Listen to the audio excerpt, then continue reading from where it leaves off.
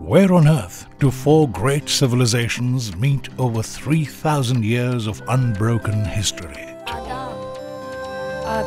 Where on earth will you find layers upon layers of vibrant cultures, still alive and throbbing to the heartbeat of rhythms, ancient and modern? Where on earth can you touch 3rd millennium BC, 10th century AD, 16th century AD, and the ultimate in postmodern ethos, all in a single day? Where on earth will you find Buddhism at its most pure, Christianity at its most compassionate, Hinduism at its most refined, and Islam at its most cultured, all in one place? Welcome to Andhra Pradesh, located in the southeast part of India. Welcome to a land of friendly people who are among the most tolerant, most peaceful cultures on earth.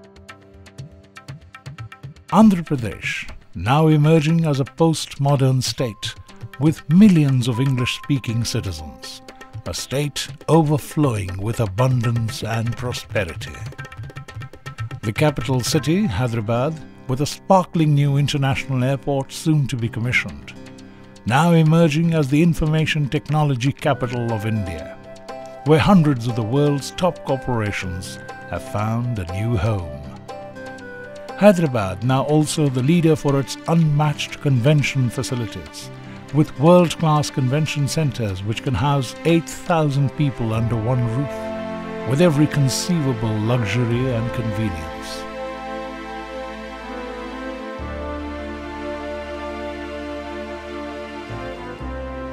Yes, Hyderabad is fast becoming the most sought-after destination for international conventions and corporate get-togethers. Not just because of its growing reputation as the host to the world with the finest hotels and resorts. So if you get busy in that meeting or convention at one of the world-class centers, your spouse can keep herself busy doing so many things.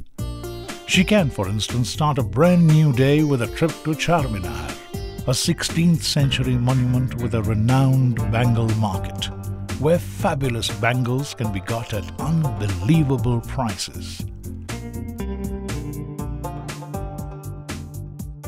She can take in the ancient medieval part of the city on a camel and relive the experience of those good old days. She can visit an authentic handicrafts village where artisans from far and wide sell their handmade artifacts. She can have her hands painted in unique designs, a special art called mehendi, so much in vogue these days. She can make a quick trip to Nagarjuna Sagar, a massively beautiful inland lake with Mediterranean blue water, and ride on a boat to an island of rare charm and antique value, with priceless Buddhist artifacts from the 3rd century BC. Cast under a spell, she can discover herself, quietly meditating by a magnificent statue of Buddha. Oh, what beauty and fun on the trip back, as the evening sun sweeps you off and takes your breath away. The night is for an elegant chowki dinner with spouse and friends, set amidst a 16th century Islamic monument for lovers, where tales are told of the king who would come and listen to his beloved sing. You could then slip gears and move into the depths of Hindu culture.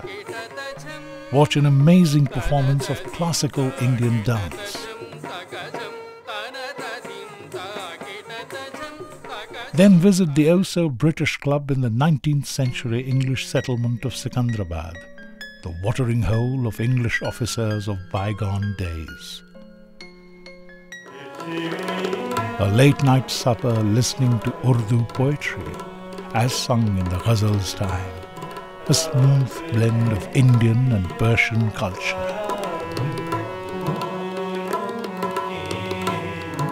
And if you do all this, you would still not have done much, for Hyderabad and Andhra Pradesh have so much more to offer.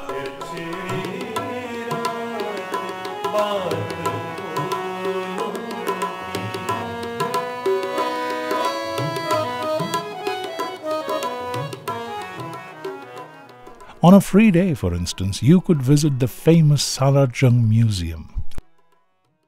We're surprised. They have, among a million other things, paintings by the most famous European painters.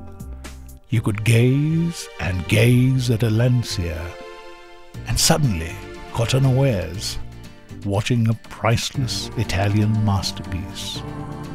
Or R.A. Stone's immortal Love's Idol. Cupid could come creeping and shoot a flower arrow into your hearts.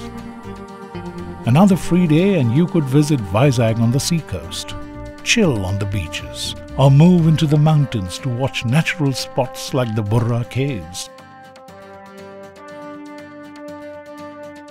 Or spend a night in a jungle lodge. Andhra Pradesh, with its variety and stunning beauty, will always keep you spellbound. Come to Andhra Pradesh, the land of unending discoveries.